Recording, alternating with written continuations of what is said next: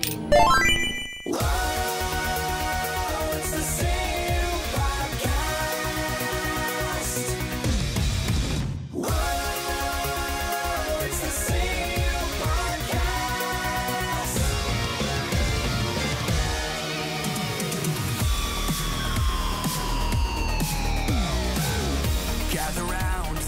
racist. They're literally gaming racist. Welcome, everyone, to the Completely Unnecessary Podcast for Tuesday, March 9th, 2021. Alongside Ian Ferguson, I'm Pat Contry. On the show today, we'll be talking about lots of fun stuff. Actually, a pretty light week, but shh, don't tell anyone out there. It's a very light week. Talking about Nintendo Switch Pro rumors. We'll also be talking about some Polymega updates a little bit. An upstart Atari company, maybe. The return of the Scumbag Seller of the Week. Patreon poll. You know it. You know what's hot. You know spring what we're break. doing. You know what's going on. Ian, how's your spring break going? Is it spring break yet officially? I don't think it's spring break yet officially. I think that's end of March, beginning of April. But you are definitely in a spring break state of mind. I definitely am. I'm ready to go. You're ready to go. I'm ready to go. party. I got my jams ready to throw on. I got my suntan oil, my SPF 2 like they had in the 80s, which I literally had. Every Wednesday, you can see commercials like that. Twitch.tv/CountryCode. They literally had commercials for like SPF 2, which is like, don't put anything on it. You're baking the oil like you're actually giving yourself melanoma at that point. SPF 2 is. I'm not kidding. Shit. SPF 2. Like, don't bother under 10 or 15. Don't bother. Like, there's no point. Yeah. Sorry, Ian. It's all right. I don't like burning. So where are we at now? What are we doing? Starting this podcast? I saw an article yesterday that made me very, very angry. Well, usually talk about the weekend roundup, but you can talk about something that made you very angry. Sure. I don't do anything on the weekend. I work. You usually cook and you do D&D. I did do D&D. New York Times released an article yesterday that said that the best bagels were in California. Oh, controversy. I was so mad. I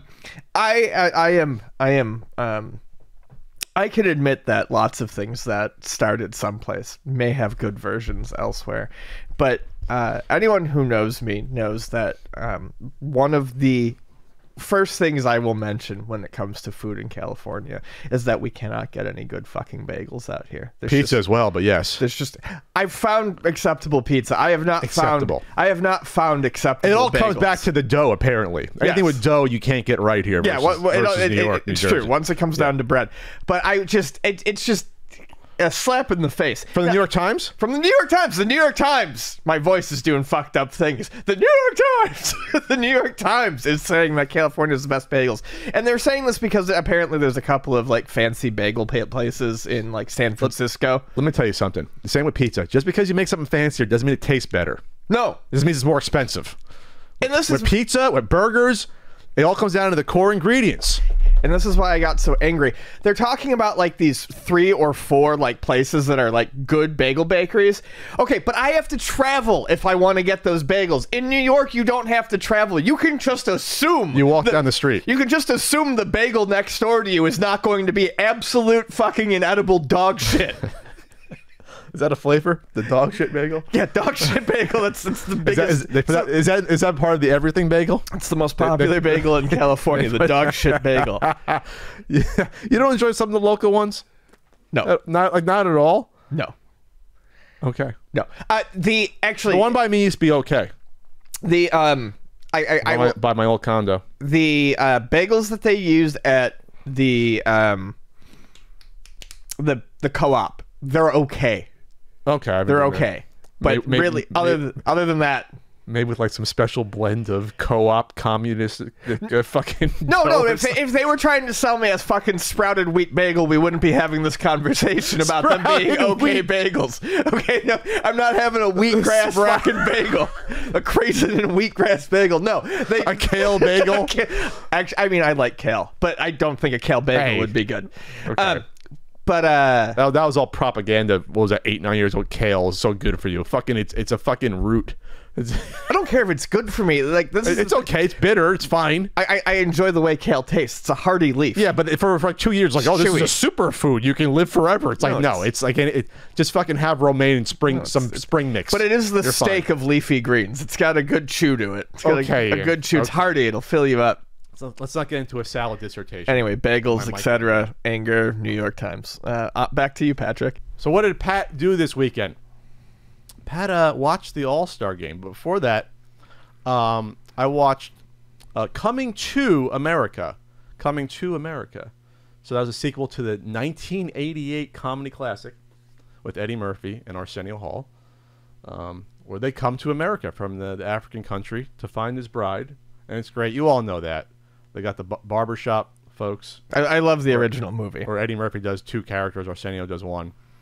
And so they did a sequel, and I didn't know how this was going to go. This was coming out like a year ago. They finished filming this in 2019. Eddie Murphy was on Saturday Night Live in late. He came back and hosted December 2019. It seems like forever. Oh, is that supposed to be like the lead into it come out in a few months? So they push it back because I don't know if it's supposed to be theatrical or not. Thank God it was not theatrical. That's all I'm going to say, because I would not have paid to see this movie. It's a strange movie, and it's easy to say it's an unnecessary sequel, but it's an unnecessary sequel.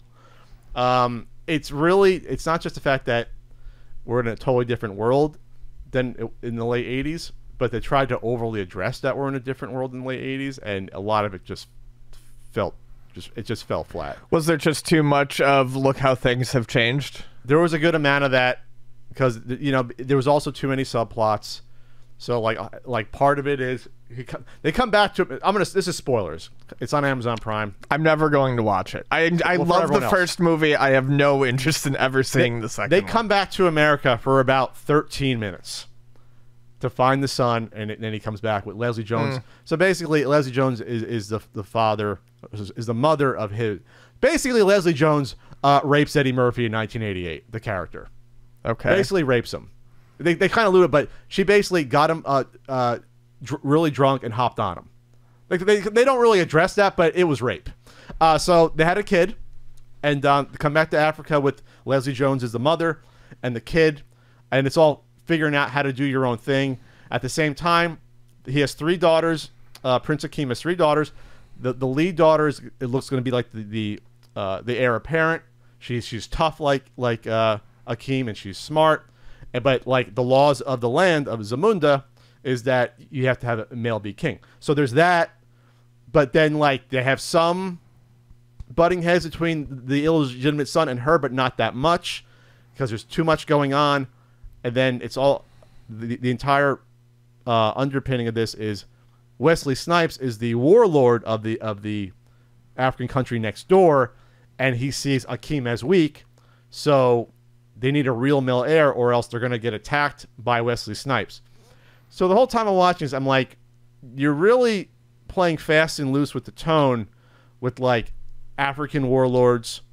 They actually make a joke that I'm surprised no one got on that didn't offend me. It's hard to offend me with this, but they joke around with, like, children soldiers. There's jokes about that in the movie. Like, Wesley Snipes is, like, going, okay, go back to your AK, and we'll... And it's like, that's kind of really weird to see in a comedy movie. Like, I actually wrote, I don't talk about my writing a lot.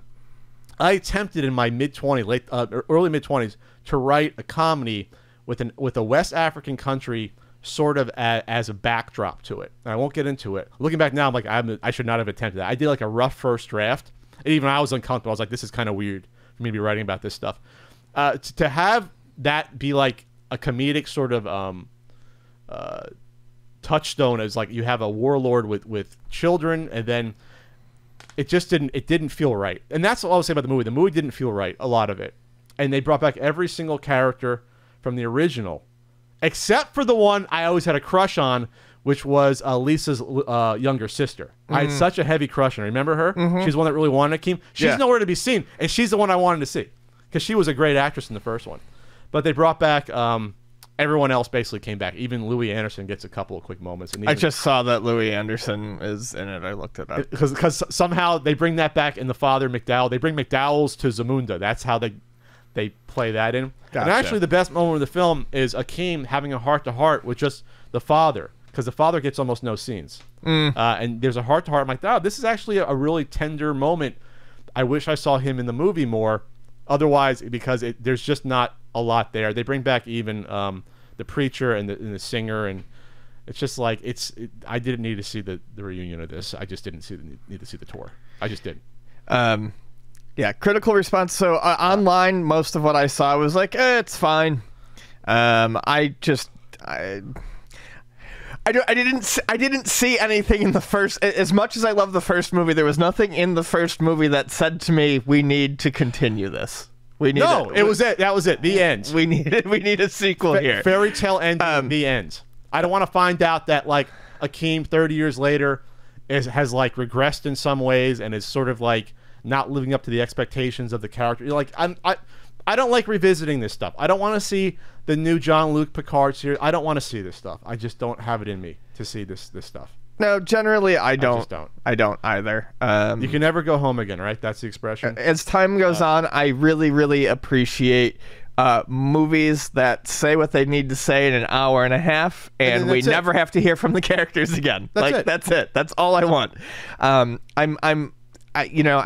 know I watched a lot of the Marvel movies, but movie watching is something that is very difficult for me. I'm almost embarrassed to say that. It's weird. It's getting harder for me as time goes on to focus on a movie. Yeah, like the idea of sitting down to watch a movie sometimes like causes me for like 2 hours, like literal anxiety. Okay. Yeah, like it's tough for me to do it, and I don't want to have to watch prequels and sequels. I don't want to have to do homework to watch a movie. Oh, absolutely not. I don't want anything to be a sequel. What the Marvel Cinematic Universe did was unique, but I absolutely don't want to see that adopted for anything else. I don't want cinematic universes. I don't even really want sequels. I don't even want to. Well, WandaVision looks interesting, but I'm almost okay just hearing the spoilers with that, because I know that's just setting up future movies.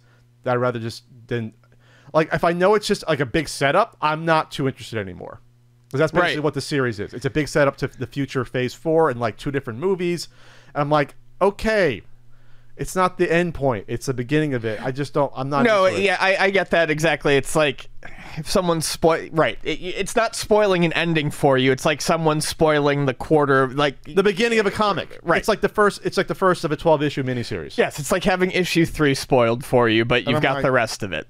Yeah, I'll live. I have not actually looked into WandaVision, but I just can't see myself dedicating, looking at my schedule and then like being like, okay, I'm gonna try to get through this as well as the other things I'm trying to watch. No, I'll probably just read the synopsis. I don't need to watch 6 hours of a setup to something that comes out next year, like a year and a half from now. I just don't. I'm not into it. Maybe I'll watch it closer to then. I don't know. But anyway, so I saw that. I also experimented with the razorless shaving cream. I forgot to talk about this last week. It's really 2 weeks. So they sell like the depilatory cream, Ian. They sell it like, like Nair for like women, put on your legs, and it's a chemical thing that basically burns your hair off. There's a version for that for men and their facial hair, and I hate shaving. I have very coarse hair. Like if I shave like 6 hours later, you almost can't tell I shaved. So I was thinking this could work. So I go on Amazon, I buy it. It's a 4-star rating. I'm like, okay, 4 stars. Let's try this. And I even got the extra strength one for like coarse hair, because I have coarse hair. So I try this cream, I put it on, and I leave it on for, it's supposed to be like 4 minutes. They say absolutely do not go over 7 minutes. They basically say, do not go over 7 minutes. You will die. Well, I put it on for probably 6 to 7 minutes, because you're supposed to put it on and you leave it. It said put on a lot, you leave it, and then you're supposed to take like a moist cloth and you wipe it away gently. And the hairs, because it goes basically straight down into your skin, and it basically burns it away. Sure. It's like it's chopping down trees, but you're burning them at the base. It was not working at all. I mean, it didn't do anything. It didn't do anything. And I even let it grow out a few days to make sure that there was something to do. To grab onto. Something to sink its teeth into. And I was left with a pink face for about 15 hours afterwards, because it burns. And it did not work. So it didn't work with my hair type. My hair is too tough for this razorless shaving cream. It's called. That's what it's called. I'm sorry. They don't want to call it male Nair, basically. Mare. There you go. Mare. I also watched the NBA All-Star game. It was fun. I text Ian. He doesn't respond to me enjoying it. What day was this? Sunday? It was Sunday. Yes, Sunday. I was playing D&D. I told you I was doing that. You can respond to freaking, I say, 4-hour session, man. I'm at work until 5, and then I go straight into D&D until 10. It's a long day. All right. Well, when Steph and Lillard are shooting half-court three-pointers like they're free throws, maybe, just hey, that's pretty cool, and you respond with a smiley face. I don't know. I was fighting tree creatures. So it was really fun. But what I came away with, besides the All-Star game being fun, was the next day on the recap, they talked about this thing called NBA Top Shot, which is an NFT, which is only a term I literally heard in the past month of my entire life. A non-fungible token, which is they called it something slightly different on the NBA show, but they brought in an NBA player to basically say, "Oh, it's great. You can buy these card packs and open them online." The first thing I'm thinking of is, oh, this is like a loot box. So what they are collecting, NBA Top Shot, you are collecting short video clips of NBA players. Some are more limited. Some are individually numbered. So you're going for like it's a real baseball card, like you're going for the lower number. Some are like hologram inserts. But these are video clips just you keep on your computer. But now you can trade them and sell them, and there's marketplaces built in where there's asking the high-low, and some are going for like $10,000, $20,000. Keep in mind, these are video clips that you keep on your computer. So this is the new hotness. Ian told me this has been now with art for like the past year, is that people create these, I guess they're blockchain technology. So an NFT, and I'm not an expert on it, but this is just what I've gathered from shit that I've seen from following artists. Basically, a non-fungible token is it's a one-off. So you can mint something as an NFT. So I could digitally mint. I could draw a picture of my butt, and I could mint it on the Ethereum blockchain.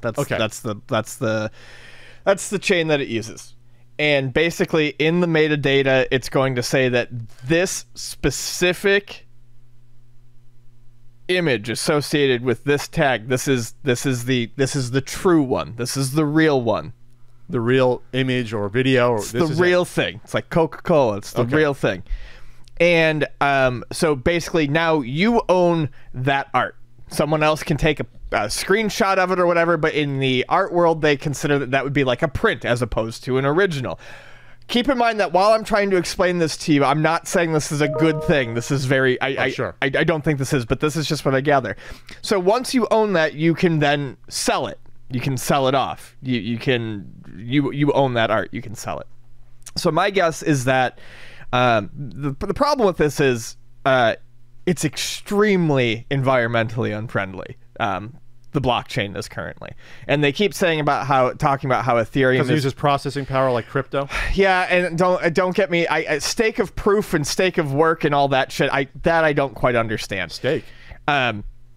So what they're doing with these cards is they're basically taking these video clips, and I'm guessing if they're numbering them, they're either minting them as one-off video clips, highlights, etc., or they're taking the same video clip and minting it multiple times, but calling it number 1, number 2, number 3, number 4, like you said, numbering, so that there is some sort of ownership or something that people are associating with these. My thing with this NBA thing, though, is, okay, so if you open a pack and you get an NFT for, like, a slam dunk. And or steal or a block or what have you. Right, and you're supposed to own this.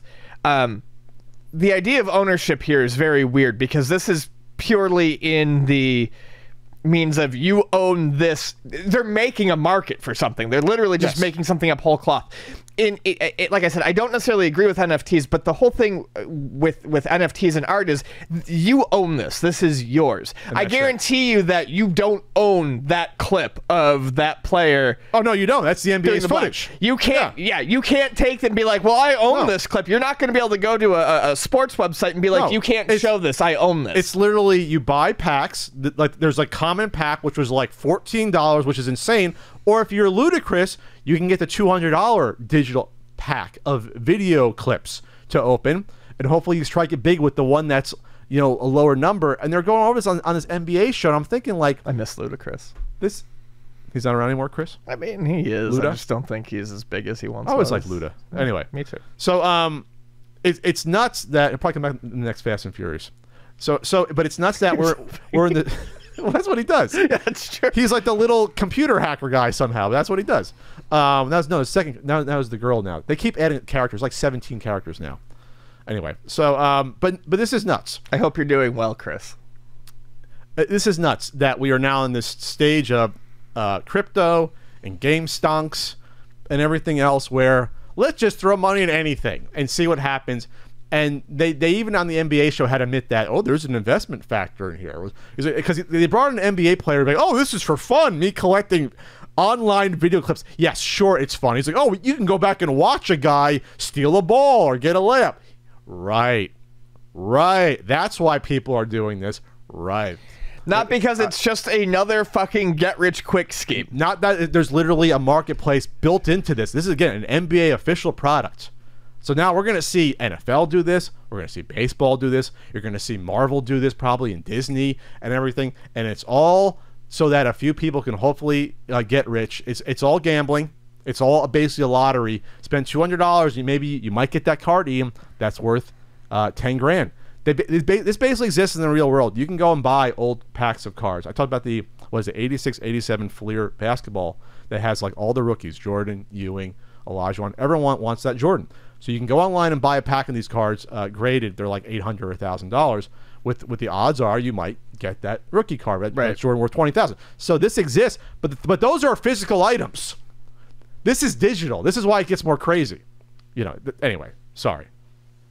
Like I can see the theory behind even crypto, but I see the non-theory behind this. I just don't see anything. Plus this is directly gambling in terms of like packs of shit.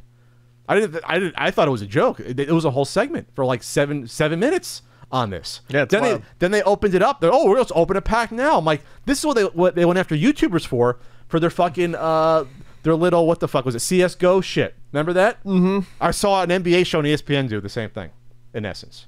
Oh, you won this card, Kendrick Perkins. This is going for 10 grand in the marketplace right now. I'm looking at this like, this is legal? What they're doing on TV right now?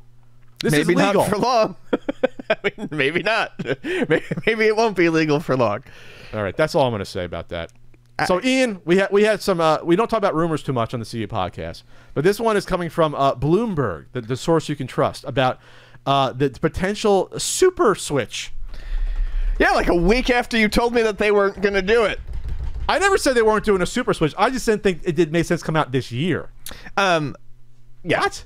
I think it will. I think it will come out this year. And for the record, you said it was going to be part of the direct. That was the thing. You said it's going to be part of the direct, and I said no, I don't think so. You're like, my whole point was that it would be out by the end of the year. Mm-hmm.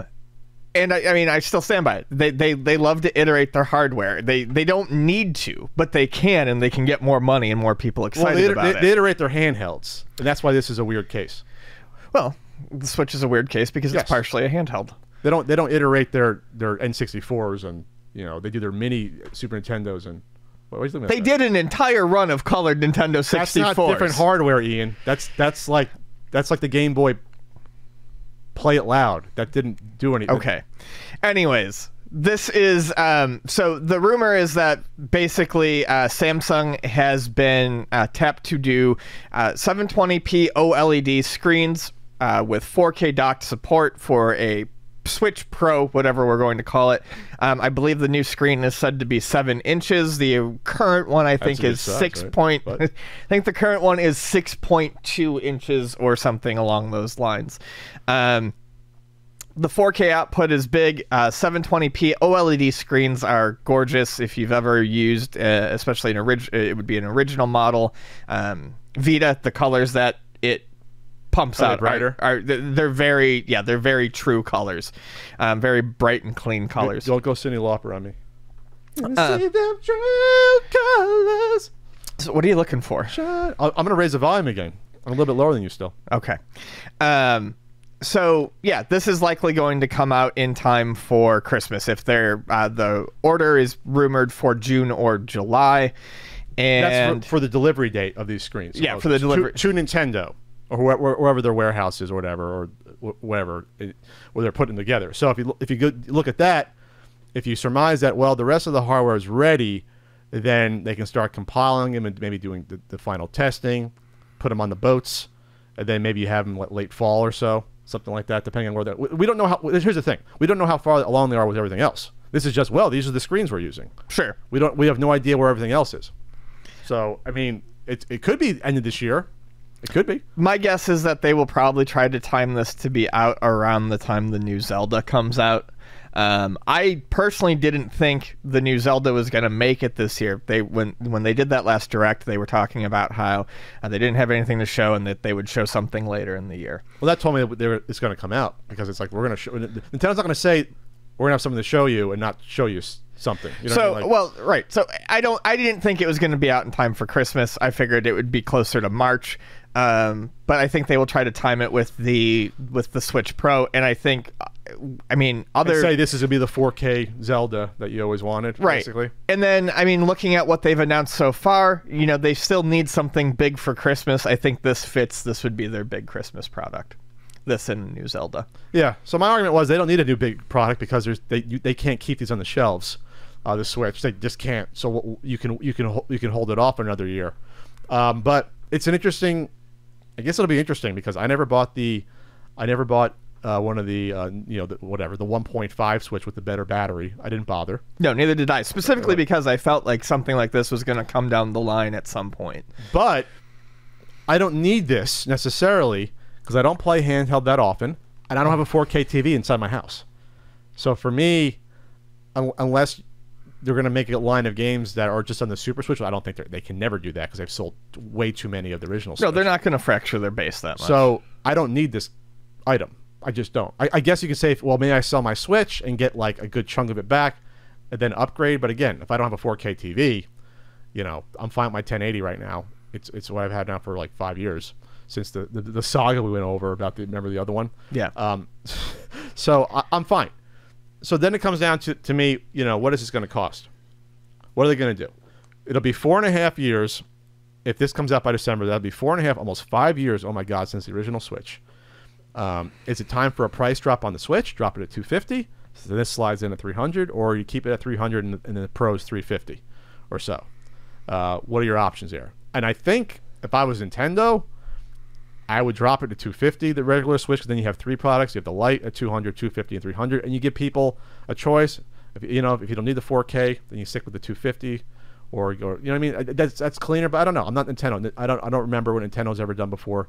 I don't remember like when they came out with the Game Boy Pocket, what they did with the original Game Boy price. So excuse me, the Play It Loud series that they did back then. That was just a different colored case, much like the N64 shells that you referred to. So I don't know, like when they dropped the price, like they dropped the Game Boy's price. I do remember that because the Game Boy Pocket came out in what, 96, 95 or so. So it was a while afterwards where they did that. So yeah, I don't know. I guess we'll see. We'll see if this will be gangbusters or it'll be like, well, it's not enough of an upgrade for most people like me. Like, is this something that I'm dead set I'm going to get this because you play a lot of handheld? Yes, I like OLED screens. I don't have a 4K TV. That's not my reason for looking into it, but I like the OLED screen. Then, I'm assuming better battery life. I got to run the pat math because the pat math on a screen percentage is not just running the numbers. It's something more than that because it's a whole area. So, yeah, I'd be interested, and I know Vonnie's looking forward to it because her Switch is starting to get loud. It's starting to play it loud. Yeah, the fan is very loud on it at this point. Can you do air? Oh, but I'm doing a little air guy. No, it's going. It's on its way out. Okay, so I'm on DisplayWars.com. You can compare sizes, 6.2 versus 7-inch on a wide screen. Percentage wise, where's it? Give me a percentage. Just give me a percentage. Okay, here it is. It is 27.47% larger area. That's significant. Yeah, my guess is, my guess is that they're probably going to try to take the screen to the edge of the system because they can't necessarily make it bigger, otherwise suddenly your Joy-Cons aren't going to fit. But there is unused space on the front of the Switch. Well, they can redesign the whole thing, though. You're buying a whole new Switch, so they could redesign it if they want to. Just keep the sliders the same on the sides. I'm just saying it would look weird. It would look weird, be a little bit wider. They would be smaller. If it's, screens Oh, I see what you're saying. Yes. They wouldn't. It would be a little bit more surface I area. think they're just going to try to take the screen to the edge. Yeah, otherwise there's going to be the center part is going to literally physically be bigger than the Joy-Cons. Okay, that makes sense. It'd be kind of awkward. Yeah, it'd be weird. So then you're gonna have each house is gonna have 2 docks potentially if you buy this as well. You have your 4K dock and your 1080 dock. You know, it'd be interesting though if they kind of sell it well. Your Breath of the Wild didn't have the greatest frame rates here and there. Maybe that'll play better on it. They'll sell that. The upgrade because we're talking about they're changing their chipset as well. I hear for this, right? Yeah. So this would be a much more powerful chip. 6 years later from when they first locked down the original. So it'll be interesting to see what the enhancements potentially are with some of the older games. I just played through Super Mario 3D World, beat that, and then I did Bowser's Fury. And not a lot of people are talking about Bowser's Fury. Bowser's Fury was fucking fantastic. Like, really, really good. But it chugged at certain spots. It's the first, I guess, truly open world Mario is how it plays. And when you're like looking into the horizon or and you're seeing like fixtures in the distance, it really chugs when you start to move around, and then it gets back to being smooth. But yeah, playing that was also something that had me thinking they've got to be working on something, because now they're starting to push it to the limit. They're starting to Nintendo themselves is starting to program beyond what the Switch can handle. Okay, so there you go. That'll be the new hotness this holiday, and also is the new hotness in UltimateNintendo.com, where you can buy certain NES and Super Nintendo guidebooks, enamel pins, RBI baseball stickers, and more. Is that the new hotness or the same old hotness? The hotness that you know and love. It's the hotness that never leaves you. Just like eternally spicy hotness. It's like a California bagel. It's always piping hot, ready for you, right? Ready for my anger. And then, like I said, I'll be on Twitch every Wednesday night. Twitch.tv/CountryCode, and Cameo.com/PatCountry. I did a couple of birthday shout-outs the past week, and a wedding anniversary as well. Nice. When you say it like that, it's like you're actually doing it. I'm doing the wedding myself. No, you don't actually show up. Frank might get on Cameo. I will help him to set up. Ian is on the fence. We'll see if Ian gets on before Frank. That'll be an interesting moment. Yeah. We're going to break the internet with Frank on Cameo. Unfortunately, I might have to like come over. Hey, Pat, I got a Cameo. Come on over and help me do it. I hope that doesn't happen. It's definitely what's going to happen. So like, be my front door. How do I do this thing? I'm like, Frank, it's like you're taking a video. That's all you're doing. Even you can handle that. He's actually pretty good using like search functions on his phone, and he hates computers because he hates like passwords and stuff. Not realizing that there's passwords on this stuff as well. But sure. He figures out the phone, but he never figured out the computer. I tried. I showed him. Trust me, he was cursing at me learning the computer. He was cursing at me. Little Nemo. Little Nemo. There's a Kickstarter right now. Little Nemo and the Nightmare Fiends. Little Nemo is back in the news with this Kickstarter. He's back in the news. Back in the news. We haven't seen nor heard from Mr. Nemo. We're canceling Little Nemo in quite some time. He's done some bad stuff. Little Nemo. He did some bad stuff, I heard. Nemo has done nothing. So yeah, this Kickstarter is for a new Little Nemo platformer. This is interesting because the original comic by Winsor McKay had gorgeous artwork, was very, very inventive, I guess, very interesting to look at. And it's 120 years ago. Yep. But it was really, really like interesting for the time. Yeah. Nice thing about it, it's public domain. So people are now making a new platformer for it using the same style of art that was in the original comic. You can check out a trailer for it now. It actually looks really nice in motion. I think some of the segments look a little bit better than others. Yeah, it's all hand-drawn, and it looks like it's going to also kind of utilize the different characters that are in the comic, all of them having different skills that can be used. So I would be surprised if it doesn't play a little bit like the Little Nemo NES game, but instead of jumping into different costumes, you use different characters to get around. So it looks good. I spoke to the director of the game, if you want to say, Chris, very nice fellow, and he obviously loves the original comic strip. And the one thing I asked him this is make or break for a lot of people. is this referential to the NES game? Since a lot of people don't know Nemo besides the NES game, a large amount of people. We're talking about this property so old. He said, "Oh yes." So you look in the trailer, how he jumps is how Nemo jumps. Yeah. In the NES game, and then you see the giant frog, which could harken back to the frog character of the original. And it sounds like they are going to keep some of the NES elements in there for you. So there you go. If you like the NES game, there'll be something here for you. Oh yes, 4 characters that you'll be able to play as. 4 switchable characters: Nemo, Princess, Flip the Clown, and Agile Royal Guard Peony, an original character created for the game. So yeah, they have all different powers, and you switch back and forth. It looks like, yeah, the artwork looks beautiful. It has like an otherworldly sort of look, which goes back to the comic strip, because comic strip was kind of otherworldly. Obviously, you're dreaming. So, all right, well, yeah, show it some love if you like what you see. It's on Kickstarter right now, and there's like about 3 weeks left on it. Hopefully it hits the goal there. All right, we have an update as well. Update. Slightly on the Polymega. Tweeted at me, and then there was a Nintendo Life article that there's some surprise. There's some potential issues with the Polymega. So, first, their California business license got suspended. And when we were on the phone, what that could mean, they didn't pay for something. That's what they came out and said that. Right. Something didn't go through. Like, you have to pay every year. If you have an LLC in California, it's ridiculous in California. It costs way more than any other state. Don't get me started. You pay a franchise fee and a franchise tax every year. One is a payment every year. I always get confused, but the tax is $800 a year no matter what. You have to pay that. So they either didn't pay that, they didn't pay that, or it didn't go through.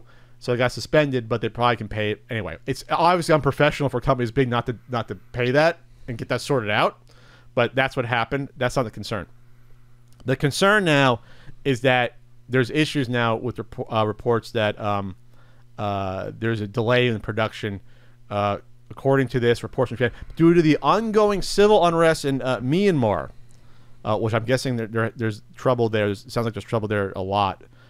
So it sounds like that the parts are made somewhere else, and they were getting flown to Myanmar to put the consoles together to get them back here. So this is Playmagi's comment. Polymega is still shipping, but it's coming out slower than expected from our Myanmar factory due to the protests that are happening. The modules and controllers are made in China, while the console is assembled in Myanmar. The timing is changing daily, which is why we haven't announced anything concrete yet. We are still on track to ship everything here over the next few weeks. So you hope that this is the one mold, and you give them that, okay, you can't account for some civil unrest, and I don't know what's going on in the news there. I look it up. It's not one mulligan. I mean, this is. I know, but like, I know. I mean, it's been excuse after excuse after excuse. Yes, I hope they wouldn't be using civil unrest as an excuse. But if there was one excuse to give them, I would give them this. Sure. What's going on right now? It used to be Burma, by the way, if you're not familiar with it. They changed the name, whatever, the past 20, 25 years in Southeast Asia. Let's see. They're cracking down on the media. It's always fun times. Myanmar party official dies in custody amid torture allegations. There you go. The army cracking down on stuff. Yeah, it's always fun times. So, yeah. So, again, this is why it's so dangerous to see these early reviews come out and early saying, oh, this is great, when no one can get the fucking product. I mean, I'm glad this guy, I'm glad Damien McFerrin is commenting on this, but this guy has been a huge proponent of the Polymega, and he has a review unit that he's been sitting on, and not literally sitting on, but not sitting on, but this is why you have to be careful with that shit. Just because they're treating you special doesn't mean that it's the experience for everyone, and it doesn't matter if you love the product you have if no one else gets it. It's easy for them to cobble. It doesn't matter. They can cobble together 10, 20 units and get them out to influencers way before because some of these influencers, this guy's had this for like at least 6 months. Everyone had theirs in the fall. It sounds like August. September. They had theirs. Just wait for this shit to come out and be in people's hands before you decide that you're going to make your entire brand the Polymega or the Intellivision Amico or something like that. Wait until it's actually produced, and you know it's produced. There's evidence that, hey, it's on the ships. It's coming over. Because I'm not saying this is going to happen, but if Polymega just dis-fucking-peered tomorrow and no one got this unit, this is going to be this dude's legacy. I mean, maybe not the entire legacy, but it's going to hang around his neck. The fact that he was a big proponent of the Polymega and talked it up. Because people in the comments on Nintendo Life are coming at him a little bit, saying like, why are you covering for this company, basically, at this point? So you become a mouthpiece. You can like the product, but you got to be able to come out and be like, this. Look, people too often think liking a product or being into a product also means that you have to defend everything else about it. No. You can like it, but like if you come out and say, I like this product, but this company is shit and this is where they're fucking up, I'm actually more likely to agree that you really genuinely like the product and there's something worthwhile there if you can actually look at things as they come. One of the comments says, also kind of suspect that Playmeiji speaks to no one except for Nintendo Life. No, it's true. Emoji. They don't talk to fucking anyone. They don't have. They don't say anything on their Twitter to their customers. But Nintendo Life can get a comment. So you have basically access media. Journalism. Yes. When the customers don't know what the hell's going on, the Twitter account. I get on the Twitter account all the time. The Twitter account doesn't communicate anything to anyone. Right. And that's like the public face for all these companies is Twitter, because almost everyone's on Twitter, more so than Facebook or Instagram. You communicate on Twitter, and you go to the Polymega Twitter again. Again, this is ABC stuff of running a company and communicating. You go to the Polymega account, and what do you have here? Nothing. It's been 5-6 weeks since they tweeted about the Sinden light gun pre-orders. And then just before that, it was the Walmart is falling apart thing, which is also weird. No one seems to be talking about that anymore. That was like the last major thing they communicated on their Twitter was that, and then they talked about the Sinden light gun pre-orders. And people asked us at the time about it, hey, you think it's right for them to be taking pre-orders on the light gun when they haven't delivered and they're like, what, 2 years late on the consoles? Like, no, it's absolutely it shouldn't happen. You know, it's buyer beware until you put out a fucking product and get it in people's hands. And you've never done it before. There's no benefit of the doubt. That's the big thing too, is like for all the shit and I've mentioned this before, but for all the shit that we've talked about analog and their customer service and things like that, I feel comfortable being interested in an analog product because they've delivered before. Polymega has never done this before. No, they haven't. The Amico has not done Intellivision has not done this before. No. There's literally no evidence of this being a success for them. And again, a video game console is not like putting out a CD. It's not like putting out an album or even a fucking movie. It's like the hardest thing to put out. It's like the hardest thing to put out. That's why. And I mentioned it, and it's the same thing with the Polymega as it is with the Amico. I mentioned this a few times before. A lot of these companies now are acting like getting the system to launch is the finish line. Sure. That's the start. Yeah. Then you got to think about the support, the lifespan of your system, the updates. Something like Polymega, does have it easier. They're running older stuff. But they still have to update firmware. Yes. Bugs on games. They still have to do that and support their servers. They don't have an online store. Yeah. It's the beginning of the ecosystem. Right. The beginning. If the Switch came out and then within a year they dropped support, you wouldn't say it was a success. The Wii U is seen as a colossal failure, and they supported the Wii U for, 3.5 years before they basically said we're done with this? That was a colossal failure. Yeah. And it's the Atari VCS is out, and now that it's out, we're not hearing anything about it.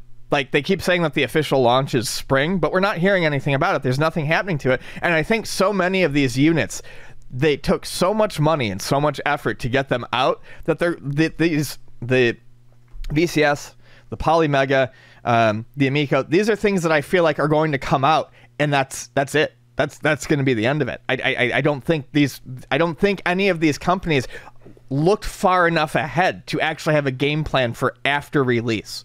What to do with it once it's actually out in people's hands. Well, you stop making money once it's out in people's hands. I mean, like some of these companies, like if this comes out and Polymega is in trouble, because once this comes out, they still got to probably sell more in order to keep their company afloat. Oh, that's also it. Yeah, they're in trouble. Like if the Amiga comes out and delivers their first 10,000, 12,000, they're in deep trouble. They got to still sell and spend money on advertising to sell more and producing. They're in trouble. Like either way, like this is not fudding games. This is serious. You better have your shit ready to go when you're coming out with a video game console. This is not like any other product that we talk about. It's not even producing a video game. Producing a video game doesn't have nearly the overhead as doing these consoles. You do a video game, you have a team, but if you don't do anything physical, I mean, yeah, you pay for certification maybe and things like that. It's not nearly the cost and trouble of doing these game consoles. Not even close. We're talking magnitudes different here. I'd rather put out freaking Igloo fucking lunch containers and manufacture those than doing a video game console. I'd have more success doing that. Or a fucking suitcase chain. Anyway, so yeah, I hope people get their product. I'm just looking through some of these. The comments are not these comments, but I'm looking at this one that. Yeah, I sell your soul. Also, kind of suspect that Playmaji speaks to no one except for Nintendo Life. And then Damien responds, other outlets and indeed anyone who cares to visit their website have their email address. Not our fault that none of them bother to ask for comment before leaping to conclusions. Again, and there's so many parallels between these when I talk about why both of these are doing so poorly. But it's not a consumer's responsibility to do all, like, yes, research what you're buying, but the companies have an obligation to communicate with us. Yes, absolutely. We shouldn't have to guess about I shouldn't have what to the product has or not. Yeah, I shouldn't have to email them to find out why they said that things would be shipping at the end of February, but I haven't gotten a confirmation. Or sit through a fucking awkward 3-hour podcast with the CEO of a company to get like a fucking 30-second soundbite. Yeah, and get something wrong and then have, the CEO tell you that you have to go watch this video and this video. No, I don't. I have a life. Sorry. Just fucking make quality communication. Content, yeah. PR. Yes. Come out. Make quality PR. Put it on your website. Remember, that was the first thing about the website. I said the website has no information on it, Tommy. And that's when I was trying to be nice. Like I said, your website has no information. You're telling me you need insider info. He literally said you need the insider info in order to understand our product. Then you are doing a shitty job as a company if you do not communicate clearly what the fuck your product has. If I came out with my book, Ian, and didn't say, oh, by the way, we skipped the letters N through S. That's not on the consumer. That's on me not communicating. I skipped a bunch of shit. You have to communicate everything about your product before it comes out. Yes. I should be able to I don't like platformers. There's no platformers in the Super Nintendo book. I just decided not to do it. It's on you, though, for not realizing that. Yeah. Would you be pissed about that, Ian? No Addams Family? Yes. I'd be so upset. So one last comment. I'll go over this. Because there was a quote in this article. What a roller coaster ride the Polymega has been. The response from Cleveland 124. Yeah, if the roller coaster had one hill when announced in 2017 for release in February 2018, and then was one long roller coaster going down. Yeah. Here's a quote from the initial Nintendo Life article that he puts in here. For the people who are speculating $300, it won't be nearly that much. No, it'll be more. It'll be more than that. It'll be $400. $450 is what the base before the base modules. Unit, yes. Yeah. $450 is what the base unit is currently costing. Oh God! All right, real quick, we'll finish up this intro about our buddy, the Justice League movie. Our buddy Zack Snyder. It was leaked like the first hour and a half. So supposedly. It's on alleged. It was on Twitter before Warner Bros. Took it down. If you had ordered the Tom and Jerry movie, that's what I heard. Yeah, it's got bad reviews, unfortunately, and I love Tom and Jerry because it didn't focus on Tom and Jerry. Instead of watching that cute, lovable combo mouse and cat, you watched awful CG for an hour and a half, and Jared Leto Joker Jesus. Jared Leto Joker Jesus. You watched that for an hour and a half before they pulled the plug and realized, hey. Kids don't want to see grim, dark superheroes. They want to watch Tom and Jerry. So it comes out next week.